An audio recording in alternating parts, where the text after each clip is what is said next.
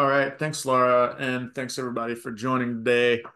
I will get going here. Today's topic is financial metrics with tech portfolio management. Now, I've intentionally given that kind of a vague title, but I'm going to break down some other jargon and terms that you might recognize as being relevant or adjacent to what we're going to talk about today. My name is Chris. I am basically an enterprise agility advocate, a coach, an emergent tech educator.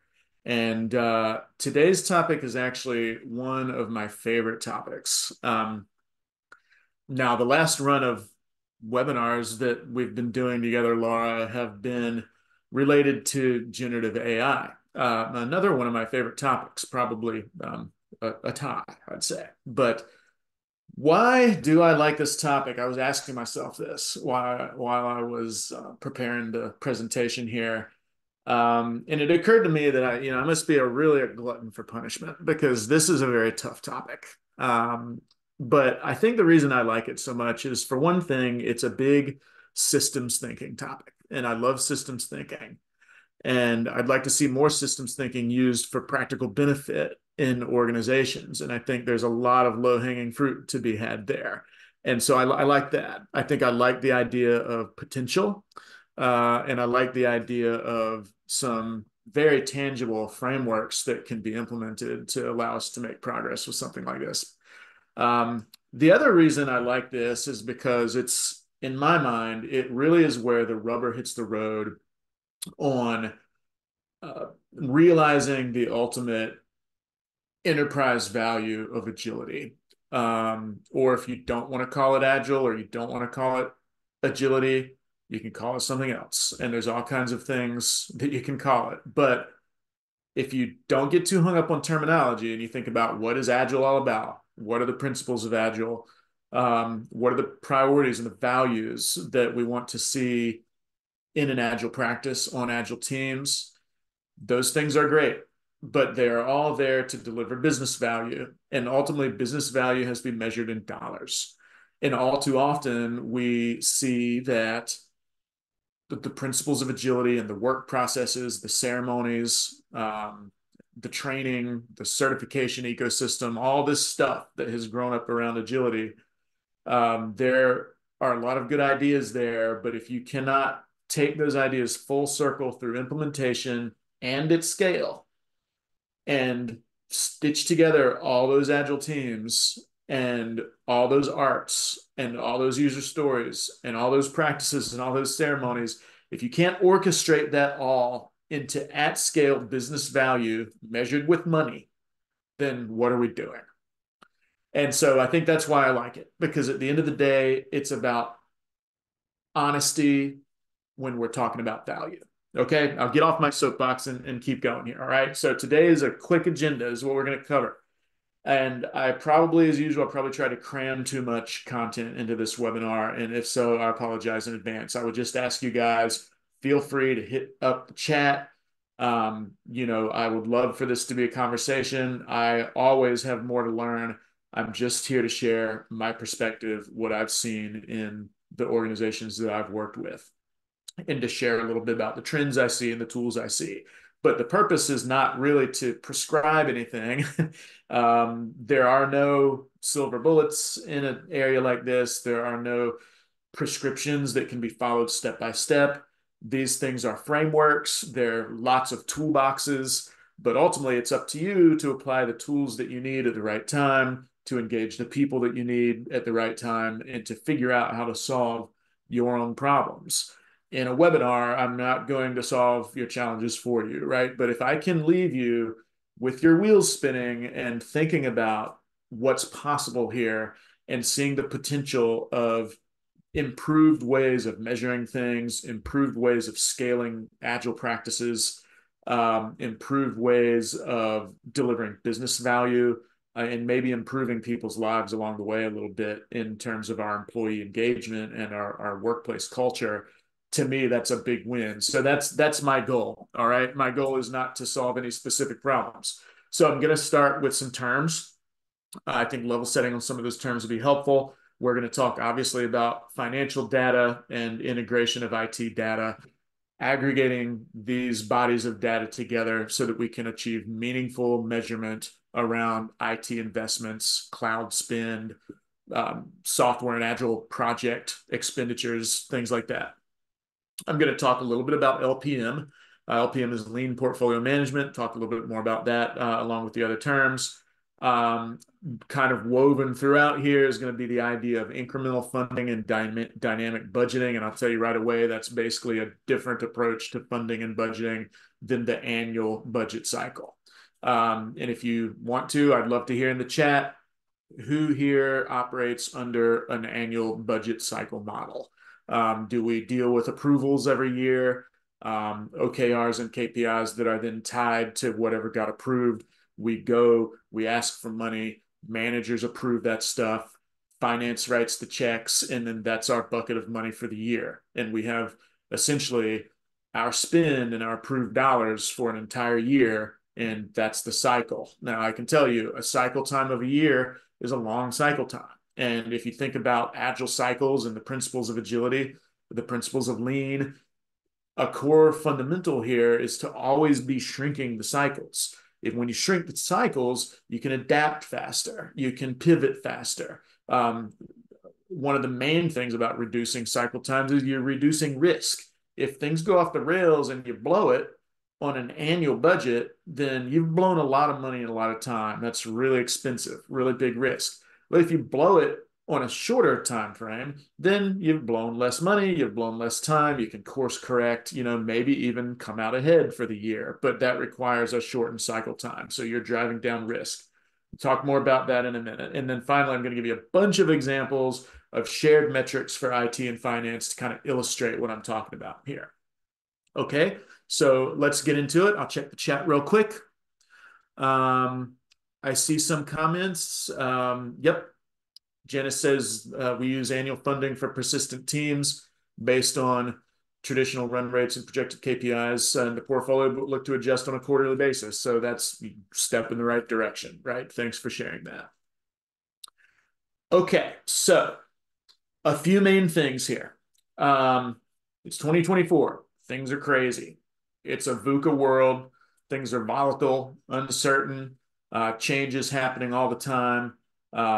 We have to be adaptive. We have to have management mechanisms and formalized processes and governance in place that seemingly counterintuitively enables distributed power, distributed decision making so that we can move quickly, so that we have flexibility, so that we can adapt when things change, and they always change.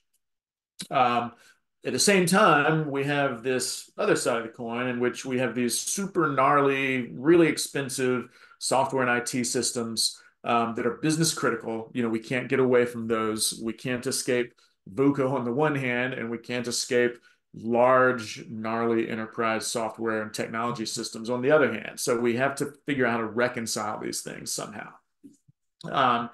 And then there are very real financial implications. If we spend on the wrong thing, if we invest in the wrong software or tech product, then that's expensive. The talent is expensive. The overhead is expensive. The tools and the tech are expensive. There's a lot of OpEx associated with this stuff. So if we are not making the right investments in the right products and in the right work streams, then obviously there's huge financial liability there.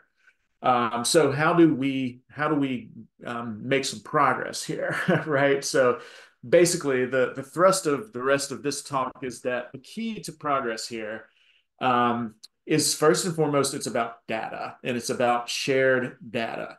And this is not theory. I've seen this in practice, and I've dealt with a lot of customers, a lot of partners and vendors, as well as some sort of digital transformation partners who deal exclusively just with this financial transformation zone. It's really interesting, but I can tell you it always comes back to the data, and then what you do with the data. And it comes down to sharing the data and being able to visualize it in ways that different stakeholders who often are siloed, and in this case, we're talking basically finance and IT, But you can also have silos around IT and the business, IT and product. Finance is sometimes siloed from everybody, just with their only communication vehicle being these long budgeting cycles. So very inefficient, and very little visibility, very little opportunity for feedback loops and lessons learned and adjustments. And that's what we need if we're going to be able to deliver consistent business value that's in line with what's really going on. So, but just that's really kind of the main thing here is that all of the things I'm about to share are underpinned by data and rapid real-time sharing of these data flows. And so there's obviously there's an engineering component there. There's an infrastructure component.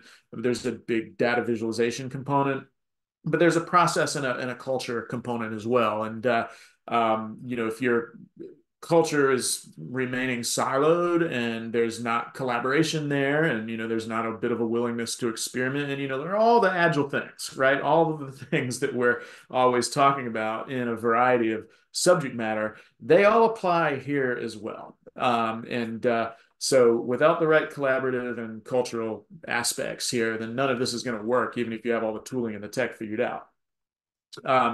Second slide of main things here. These are just, I figure, we could end right now, and these four things are things to take away, right? If you are trying to drive change or transformation in this area, if you're trying to have better visibility into your IT and software project spend investments, then engage with finance and engage with them early and often. Get them on board. The CFO's office, your accounting teams, your finance teams, they are equal players here. Okay, so that's thing one. Thing two, tooling is critical here, right? So it's not just data, and it's not just sharing data and visualizing data.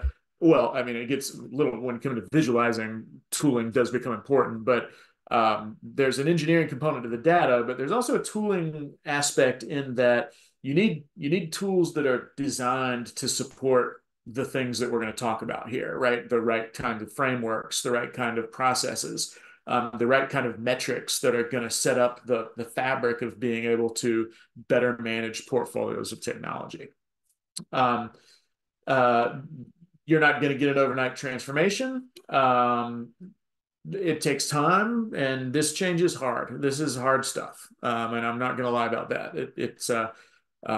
It's as hard as any type of transformation effort, but the benefits are immense, right? And there is so much speed, efficiency, cost savings, innovation, cultural improvement, just so many benefits to be had around this topic.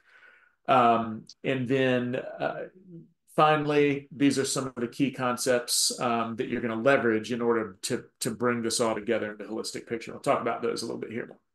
All right, so these terms I mentioned, these are the core terms that are going to kind of define the talking points for the rest of the time here, right? Most of these terms are a little newer, some not. But these are some of the terms that are swirling around. Now, it's important to talk about terms for a little bit because there's a lot of jargon going on here, and the vocabulary here is not codified, right? There are swirling adjacent ideas and terminology and tool sets, and people are coming at this from different angles, and different folks call it different things. But there's absolutely an emergent trend happening right now around integration of financial visibility and financial management with IT spend. And that can be infrastructure spend, cloud spend, software project spend, agile PMOs and the money they get, but integrating those with the ultimate the CFO function and the finance teams. That is happening, and it's being called different things. And these are some of the different things that refers to it. So FinOps, TBM, Cloud Spend, ADM, and LPM. I've got a slide on each one of these. We're going to talk a little bit more about it. Now, just for fun, I did want to mention this one, shadow IT. Now, I haven't heard this term shadow IT in a while now as much, but it used to be a real buzzword, like, I don't know, maybe 7, 8, maybe 10 years ago, about the time that the cloud was a really big macro trend in IT. And so you would hear this term shadow IT all the time. What was shadow IT? Shadow IT was a situation where the official IT department in enterprise organizations were beginning to notice that there were things happening related to tech enablement and IT tools, software, computing that were not being managed by the IT department. So this could be things like BYOD or bring your own device. People have mobile phones and now they're using Outlook on their phones. Now they're, accessing tools and workspaces on their phones because why not? Like obviously people are going to do that on their mobile device.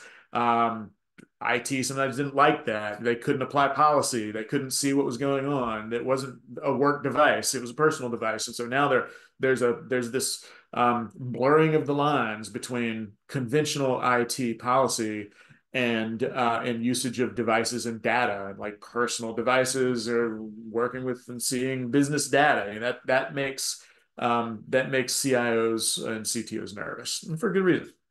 But with shadow IT, there's something else that was starting to go on, and this was explicitly about the cloud. And so what was going on was all of a sudden, if you knew what you were doing and you had a credit card, you could leverage all of these really useful cloud services in a way that wasn't accessible before, right? So let's say if you were on a marketing team or sales team or any kind of functional team, product development team, especially software project team or something like that. So you got good technical chops. All of a sudden you have access to these really nifty service-oriented components and services and APIs and all this stuff. AWS, just think AWS here. And this was really AWS almost exclusively at first until the other cloud providers started to try to catch up. But let's say I'm in marketing and I need some kind of computing function and I need some kind of data aggregator, something like that. Well, I could go to my IT team and say, hey, IT team, I really need this. And everybody knows that 10 years ago, enterprise IT teams were totally known for being so accommodating and willing to build new things per business requests. That's exactly what IT teams were famous for, right?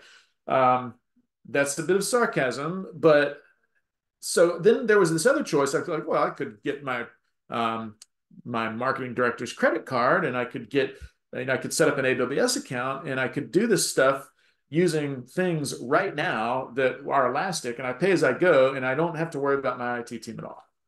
So that kind of stuff started happening all the time. That was the shadow IT, and this is happening all around. So now in a really large, really complicated enterprise environment, you can imagine how many use cases and how many opportunities there are for this kind of thing to happen, right? So over time, you've got all of this unsanctioned, unofficial tech, compute, cloud service, subscription stuff happening.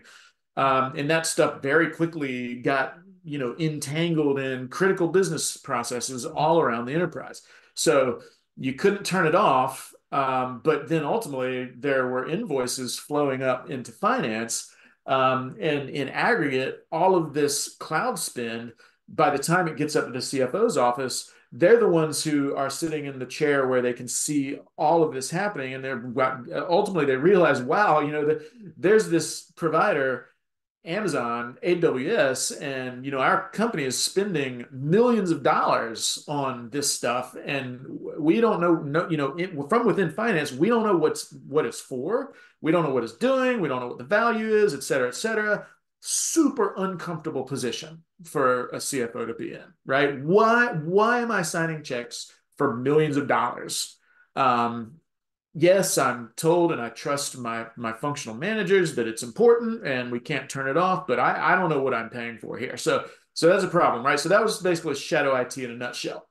Now, I think that's worth mentioning because that was kind of like the precursor. It was the historical condition that kind of led to what we're talking about now. So that's shadow IT. I won't say anything else about that. All right, FinOps. Now, FinOps is a newer thing. These are quotes. I won't read these to you, but essentially kind of what we're talking about here: integration of data, visualization, sharing information, but above all, better visibility and financial management of the IT spend. Often there's a specific specialty around just cloud spend. And you can kind of see why I mentioned the shadow IT thing, because the same dynamic is still at play.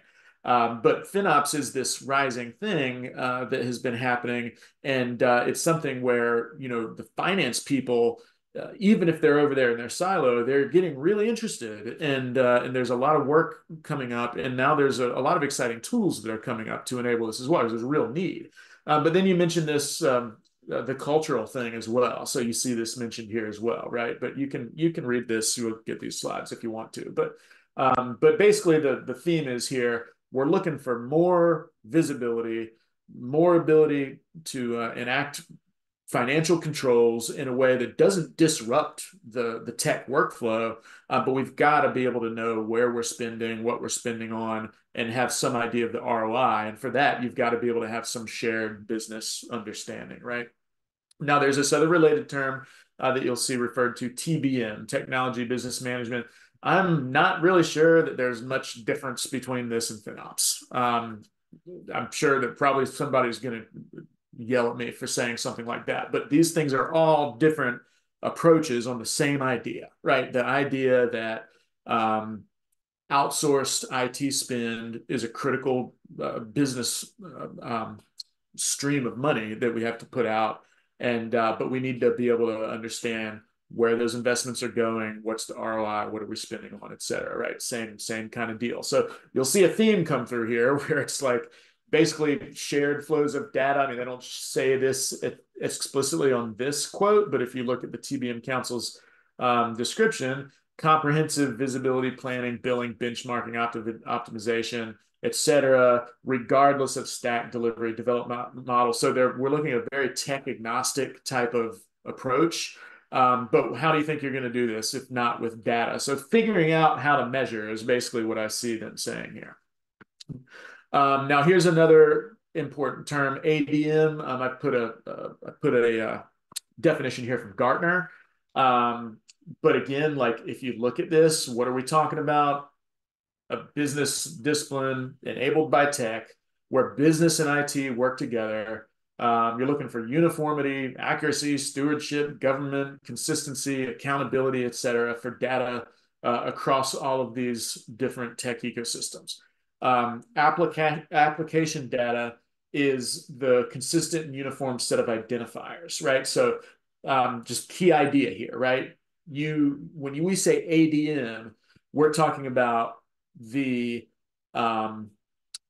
sort of how what's another good word for it?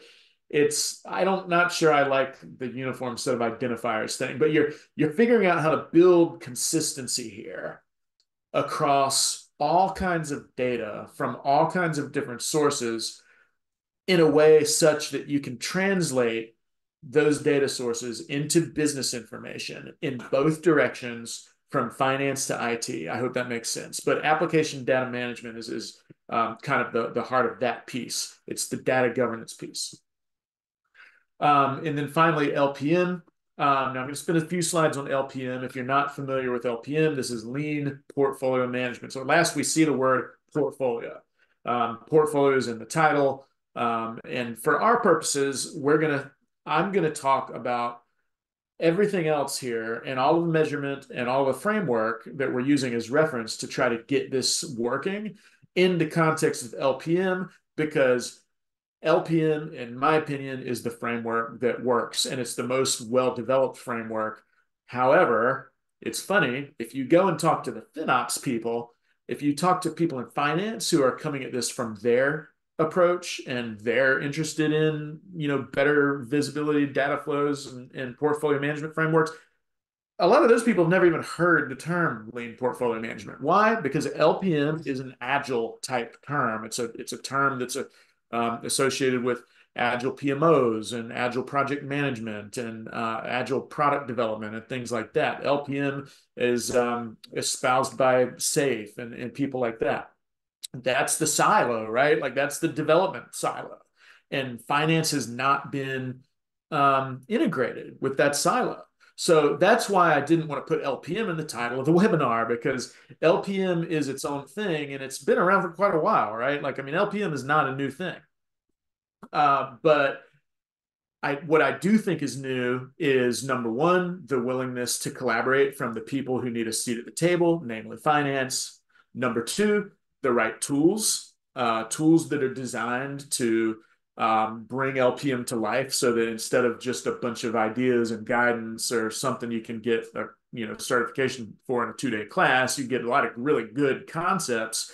But how to implement it? My gosh, I mean, it's not an easy thing to implement, especially if you um, don't have the people you need, and they're off over in some other silo. Your system isn't built to foster that collaboration, and you don't have the tools, you don't have the data access you need, then LPM is just a bunch of theory. But that's starting to change. So a few ideas about LPM. Let's just look at some lean fundamentals before we continue. All right. So lean fundamentals is as simple as it gets. Lean is about value. Value first. Where does value come from? Value comes from customers. It comes from users. It comes from the people who are either, if they're using internal products, there's a value stream there that's created by their work, their labor, their usage of the product is creating the value. If it's customer facing value, that value is money. Customers are giving us dollars to fuel our business, and the dollars are the genesis of that value stream. So value is what it's all about. So you want to find that source of that value and then map the value stream. LPM is all about value streams. And then once you've got identified value streams there, you want to figure out how you optimize those value streams. A stream is literally a stream. It's a flow. It's a time dynamic flow of value that's coming through our system.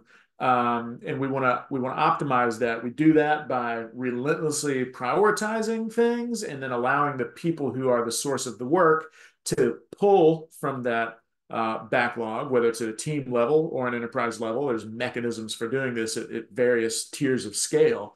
But no matter what, small scale, big scale, doesn't matter. It's still all about prioritizing the value, identifying the value, knowing what's valuable, trusting the people doing the work to pull the work, and then continuously improving, right? So you can take these 5 basic lean principles and you can look around your system, your teams, your workflow, and you can say to yourself, do I see these dynamics in play?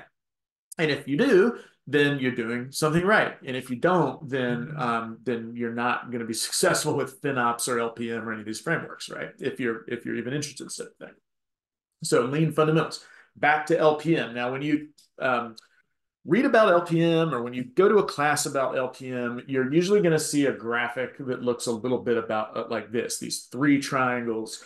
These 3 triangles represent sort of the 3 base foundations of LPM. There's the funding and the strategy as the top of the pyramid.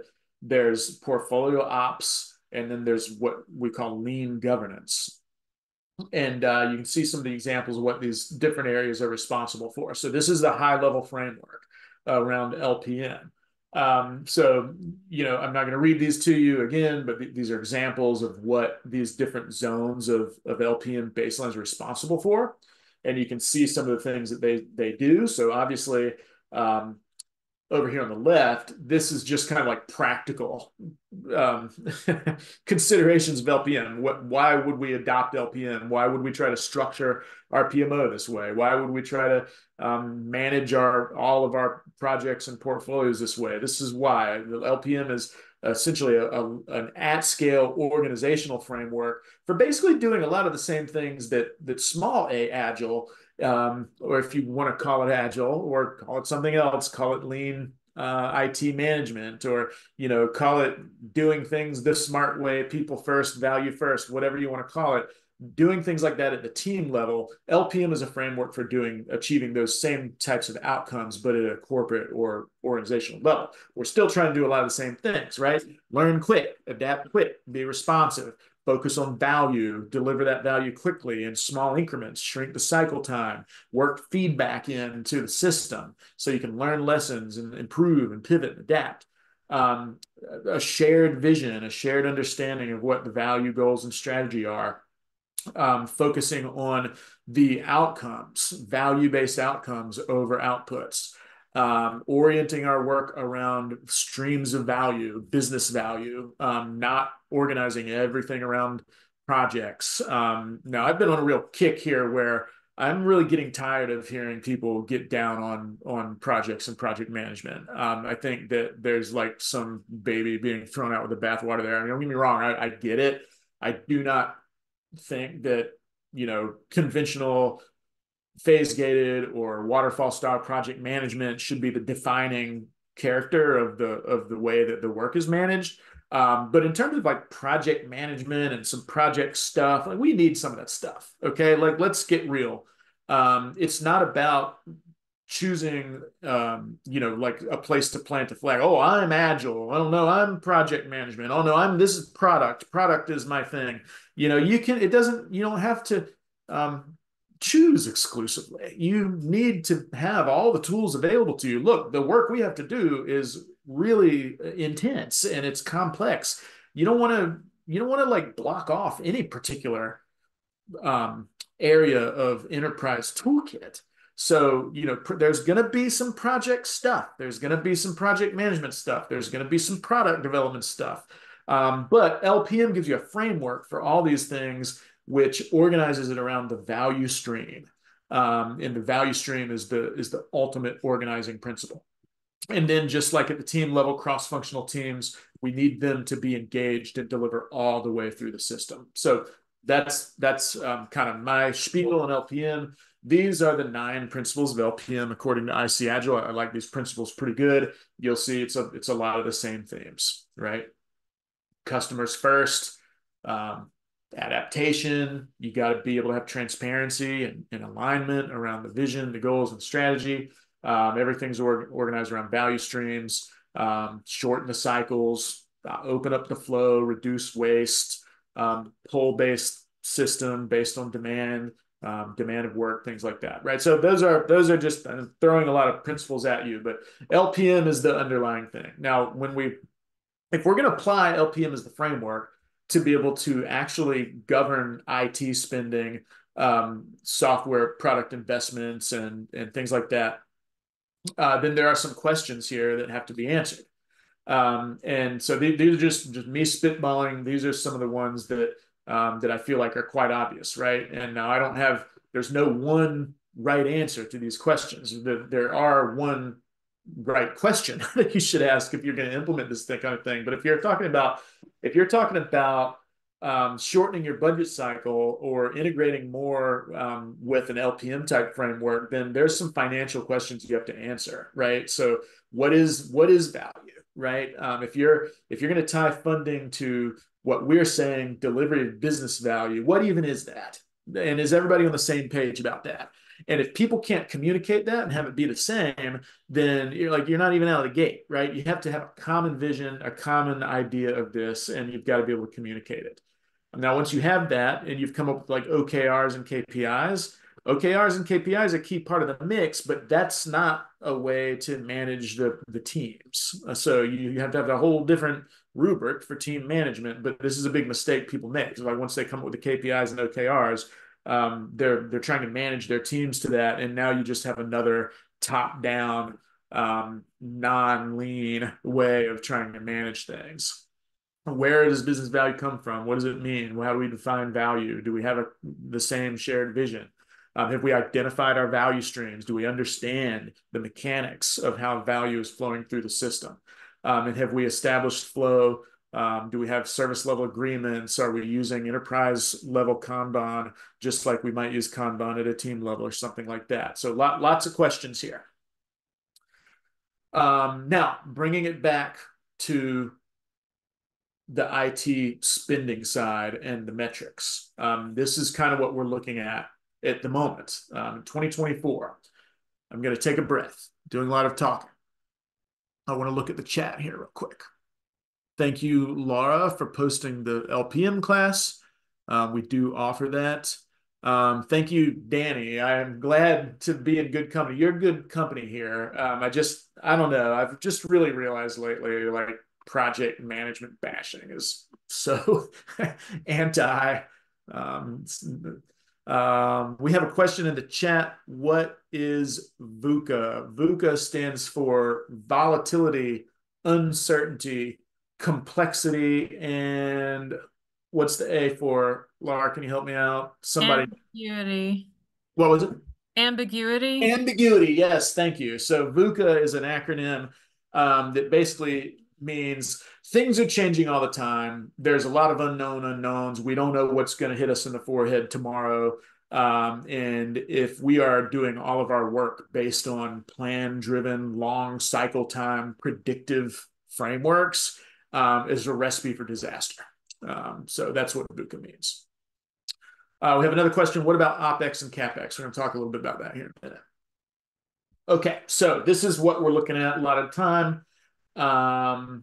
Has finance had a seat at the table when we're talking about PPM, project management, executing on agile projects, how we run things in the PMO, how we run things in the LACE, our center of excellence? Do we have high level business stakeholders who come from finance represented there? Yes or no? That's the question. I'm going to assume that in most cases, the answer is no. In most cases, it seems like it's no. So if we have an agile center of excellence, or if we have an agile PMO, or if we're well underway with a safe transformation or an agile transformation or a digital transformation, any of these things, and we're making progress, our work's by sprints, we're empowering the team, we're set up in cross-functional roles, we're doing all this, we can make efforts like this for years. But when you step back and look, we're still using essentially a baseline annual budget. Our main purse string holders are still in a silo over here somewhere. Are they helping with the product decisions? Do they understand what we're building? Do they have assurance that we're building the right thing? Are they involved in product discovery? Usually not. Okay, so that's a big challenge. Now let's think about it from the CFO's point of view for a minute. Now, and I'm sure that on this group we've encountered some of this stuff. What a lot of times do senior financial decision makers hear when they think about agile transformations? Well, we can't estimate that. Forecasting goes out the window. We're going to self-organize. We're going to measure things in dog points or t-shirt sizing. It's relative estimating, right? Relative estimating. We're not going to estimate in units of time or units of money. We're going to figure it out as we go. We can't really tell you when it'll be done. Not saying that's every agile practice, but these are absolutely things that come up. Now, if you are CFO, you can imagine what that it's going to be like nails on a chalkboard to hear that stuff. And furthermore, you cannot blame them. They've got a business to run, right? Like at the end of the day, no matter how much progress you make with the agile transformation, and no matter how effective those types of practices and ceremonies and sort of like measurement techniques are for an agile team, or even a release train, or even like a team of teams, or a large scale agile framework, no matter how well those things work, if you cannot get the stuff translated into the financial statement for the CFO's office, the cycle is not complete, right? The digital transformation has not happened in a meaningful way, because ultimately somebody in finance is going to be trying to force the same old metrics, the same old financial management onto the transformative work patterns, no matter how far they've come, right? So here, these are now, I'm just going to start firing a bunch of examples of stuff at you because, again, as I said, there's no one size fits all here. You just need to understand what's possible. So what's possible, right? CFOs need to understand the money. So we want to be able to convert the types of metrics that we use on agile teams into dollars, right? But for example, right, you can, if you're using story points, capacity, burn down, cadence, all these things are things that with a little bit of work, we can figure out how to translate those things into financial terms.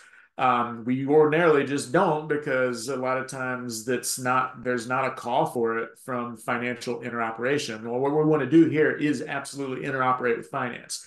So you got to work together with finance on these things, right? It's going to take some work to make these translations. But if you think about what's being spent for the work effort, there's already a lot of work done there in the agile practice, and you just take it a step further to translate it into monetary terms. Financial stakeholders need to understand ROI. So we have to design financial metrics for the ROI of the projects, or the agile work, or the overhead, or the OpEx when it comes to the agile team capacity. And all of this is resting on kind of an assumption that you've got healthy, sustained teams. They've established some cadence. They've got their capacity is kind of figured out and stable, so that you can begin to attribute financial terms to some of these things. So, it's not, there's a certain evolutionary path that has to happen here. Value streams, how do we assign monetary value and data points to that? And then finally, dashboards for any of these metrics. And there's a couple of examples here where we might translate some of the agile metrics into more traditional financial metrics and KPIs. But there's all kinds of metrics that you could consider here. So that's just a little bit about what we want to turn into dollars and cents financial terms for our CFO and our finance department. Where do we get the data for this? Now, this is where things kind of start to get exciting, because there's a lot happening right now. And there's a lot of emergent trends of just over like the last 2 years or so. They're really starting to hit the mainstream a little bit. But the thing that makes this work, as I said at the very beginning, is the ability to capture, aggregate, and parse and make sense and visualize of data from all kinds of sources. Where can it come from? So we're going to need data from the finance side of the house, or that's closest to that side of the house. Could be sales data from anywhere. It could be ERP data. All of these stores of data are going to play a role. But then we're also going to need data that's specifically associated with the execution of our IT teams and our software product teams as they do their work, build the products, spend on the cloud services, things like that. And all of that stuff should be available somewhere. It might be available in ADO. It might be available in Jira. It might be available through your cloud reporting or whatever. But the point here is it doesn't matter, right? This thing is all bound together in whatever your FinOps tooling platform is. And I'm going to talk more about tooling platforms before we end. But I think the point I want to make is that in just the last couple of years, we're really starting to see platforms that are built to do this. And so you probably, if you were smart and really driven and you're really good executive sponsors, you probably could have done this FinOps thing a few years ago. It's not like you couldn't have, but all of a sudden the barrier to entry has just been lowered, because there's tooling companies have realized, oh, LPM is a better way to manage our vast portfolios of huge overhead and super expensive technology projects, rather than the more waterfallish ways that we've done this. And so, but realizing the need for the data and the data visualization and the metrics, now they've built platforms for that. So that is a game changer. So that's where data comes from. Now let's think about where money comes from. Where does the funding come from? It can come from all kinds of places, right? Now, if we are assuming a moderately mature organization who has adopted some agility practices at some degree of scale, again, call it what you will, but let's say that we're kind of following the principles of the Agile Manifesto. We're kind of following some of the framework principles of one of the at-scale frameworks that's out there. You don't have to have adopted an explicitly named framework. You just have to have some of the ideas going, right? So, but these are some of the ways that this can happen. So we've got funding at the portfolio level. We've got workflows that have budgets approved. You've got a bunch of people financials here. So again, hitting on the OpEx angle just a little bit. In an agile at scale organization, we've got that organized by value streams down through our trains and our arts, all the way down to the team levels. All of these things have overhead and budget approved. So there's all kinds of sources of money that are there to be measured. And there's all kinds of tracking for this stuff, and there's systems that we can reach into and see these data points, right? So that's kind of one of the first steps, is understanding where can we find the data, where do we find the financial information that we need to bring into the FinOps system and translate that into financial metrics that gives somebody who's a financial stakeholder visibility into what's going on with the IT spend. So, and it might not look like this for you, but the point is there's budget approval all over the place. You need data that you can look at and begin to weave these things together. So how do we do this? How do we integrate financial system data with IT spending and start to be able to paint a holistic picture of this in a way that we don't have to wait a year to do a big review? It's in more real time, or it's at least in a smaller increment of time, so that we can see it faster. We're seeing it before all the money is spent on the wrong thing, et cetera. Again, just some examples here. You can reach into tools like ADO and Jira, as I mentioned, your IT project management tools. Aggregate that with data from the finance department, from the ERP or whatever. And the tooling platform is where this comes together. And you can start to chart this stuff. So you can start to quantify at a monetary level, at a metric level, and at a dashboard level, the principles of something like LPM. But now you've actually got real team performance data, real project data, and real financial data that you can begin to associate with those principles. So these are just a few examples, right? Work logging, all the things that are in Jira, purchases, things like that. Your FinOps tooling will aggregate this stuff, and you can configure it so that you've actually got a live feed of IT spend. Just that level of data sharing alone has the potential to be a game changer for IT stakeholders, just because they can see where the money's going. And for a lot of IT stakeholders, or I'm sorry, finance stakeholders, that might be a new thing. A couple other examples here: categorize spending, tag that stuff, tag it by expenses so that you can categorize all of the IT stuff that's happening. Again, relies on the tooling platform, roll that up. Now all of a sudden you've got lots of metrics and dashboards that you can look at. A couple other examples: budget versus actuals. Nothing could be more basic, but when you take the budget versus actual approach and then you apply that to what's being burned down, finance people love that data. That can be the burn down of the agile team. It can be the burn down of the budget. Whatever you're spending on tooling, tools, expenses, overhead, people, whatever. And then finally, forecasting and trends. Been traditionally very difficult with IT, but with the tooling, this is made possible. So just a handful of examples there. All right, so let's think about the metrics and let's kick those up to the dashboards. At the end of the day, this will only work if you can visualize everything, and you need to be collaborating between IT and finance and everybody looking at the same dashboard. And that's kind of going to create the conditions for this to happen. Dashboards aren't going to make it happen, but the dashboards create the conditions so that this elasticity and flexibility can happen. So this is just another, I'm going to have another list of examples here, right? I won't go through every single point here. You will get these slides, but these are some critical dashboards that at least some of these should be included in the FinOps mix.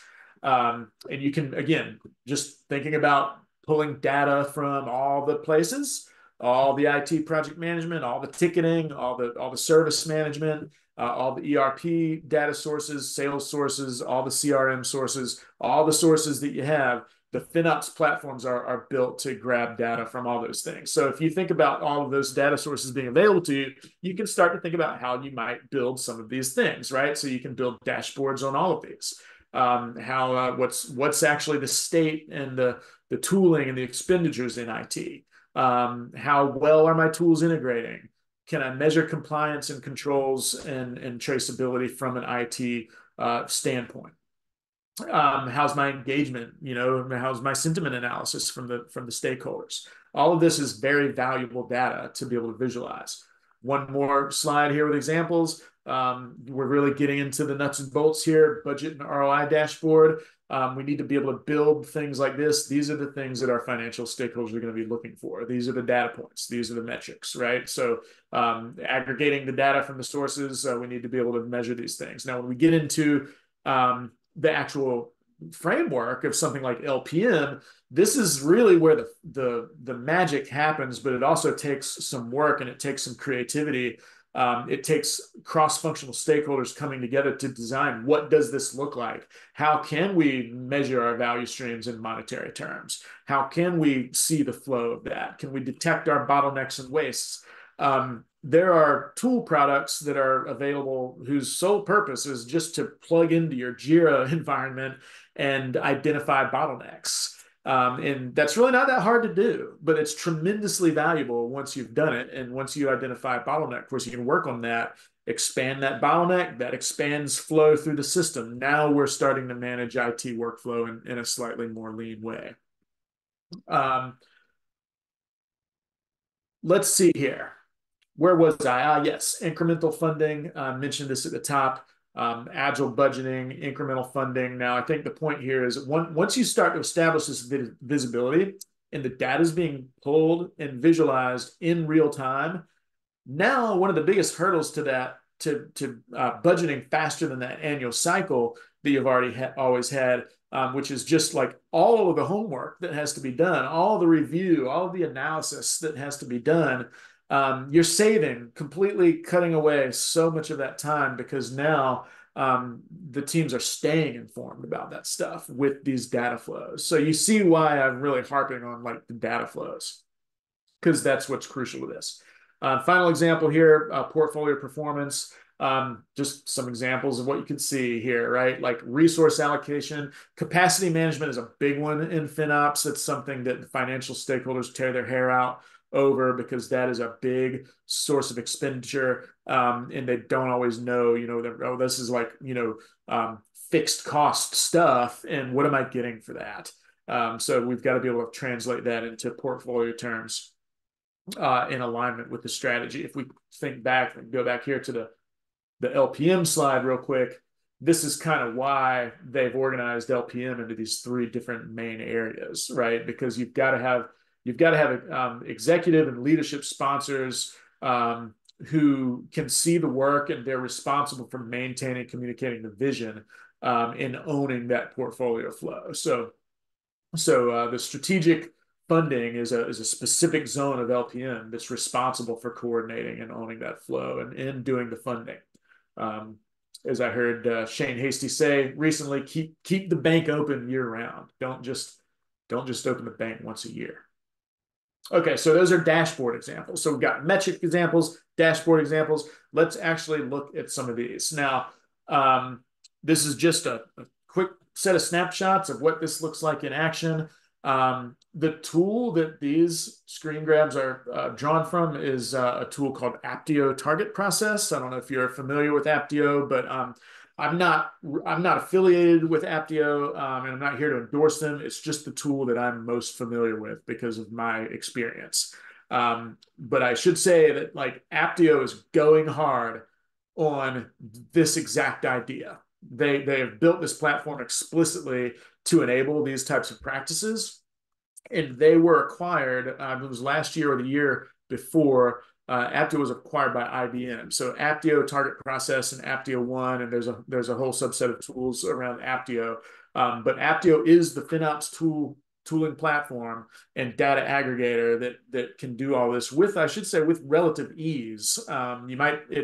It's not as hard as you might think to aggregate data from Jira, the CRM, the ERP, and all these data sources from wherever, right? Like you've got all the data you need, and you can aggregate it all, and you can visualize it beautifully with a tool like Aptio. So you can see these are like some financial planning and performance dashboards that are all being fed by the performance of the IT teams, and these are going to be of great interest to financial stakeholders.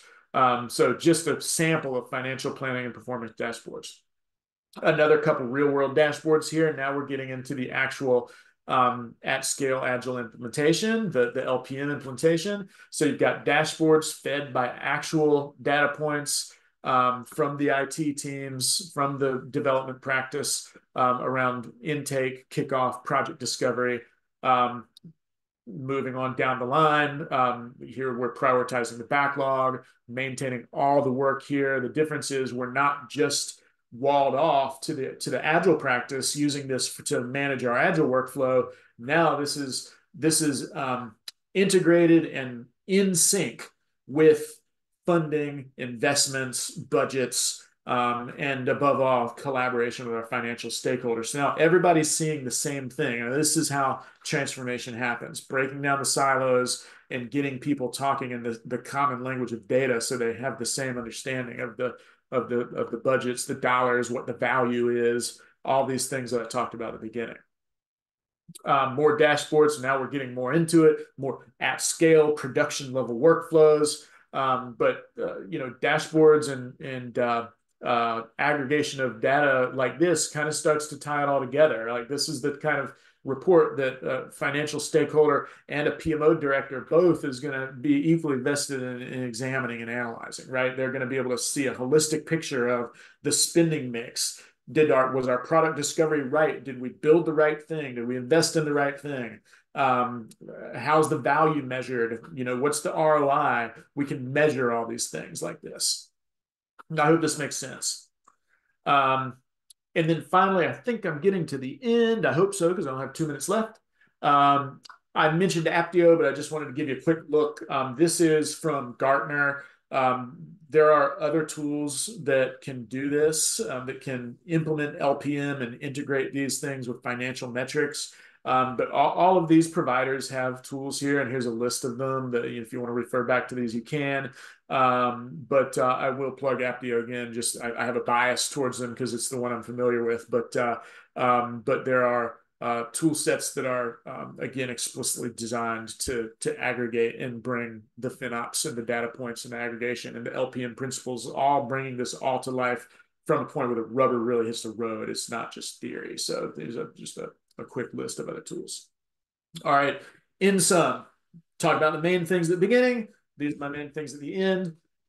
Just a few quick points here. At first, you want to be able to target portfolios of work that the change and the capacity, the work capacity for making that change happen can get baked into the sprint or the backlog, the capacity. You've got to be able to do that so you can get some quick wins. You're not going to change everything overnight, right?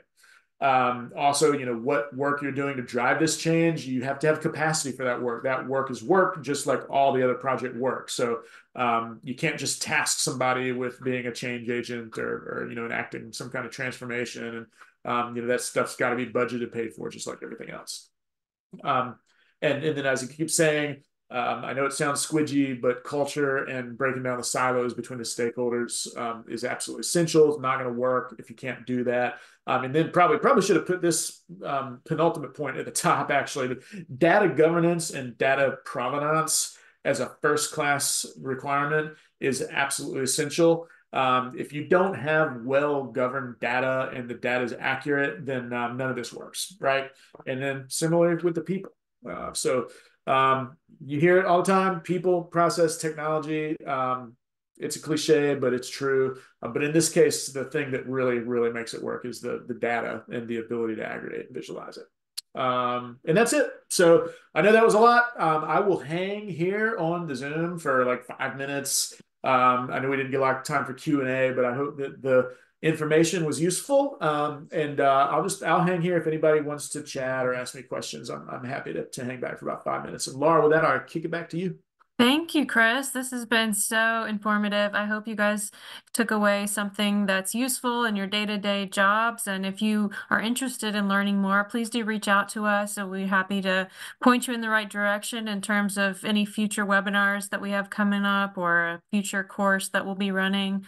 All of our courses are live and online. Well, they're not all online, but they're all live. So we really pride ourselves in our interactive courses that span many topics. As we mentioned, lean portfolio management is just one of them. Chris has an awesome generative AI for project management course coming up. Just getting rave reviews on that one. Great topic there. If you haven't explored generative AI for your job, that's a great way to get really practical, hands-on information, tips, and tricks to really make your time better spent day to day. Please feel free to reach out. I put the email in the chat. We have a number of good courses on the calendar coming up. Always open to your feedback and questions. And as I mentioned, feel free to reach out on LinkedIn as well. We're open to your connections there as well. I'll just check the chat. If there's anyone that had a question, it looks like, Chris, there's a couple here. Business value is absolute value in dollars, while story point is a relative value. There must be some time spent on matching these two in unit while beginning of an LPM. Yeah, if the question is just, can I confirm that that's correct? Yes, absolutely. Full stop. Yeah, business value is about money. Story points are relative value of effort. So we've got to be able to spend some time designing what is the translation, whether it's a story point or something like that, or what any other like practical construct that we use on an agile team or in an agile portfolio to measure work, measure velocity, measure effort, all of the things that we use in agile to help us get the work done in a way that we know with confidence we are going to achieve the business value. We're going to solve the problem. We just don't always know exactly how yet. But all of those things that we use, yes, got to spend some time translating those into absolute value, and then agreeing on the data, what the metrics going to be from the data, and then how will we visualize the metrics. Yeah, so 100%. Thanks, Chris. Well, with that, I'll just give you one more reminder. Keep an eye on your inbox. I've got an email coming to you with your PDU code, and then after about a day, I'll send you another one with the recording and the slides. So thanks everyone for your time and attention. We really appreciate it, and I wish you a wonderful rest of your day.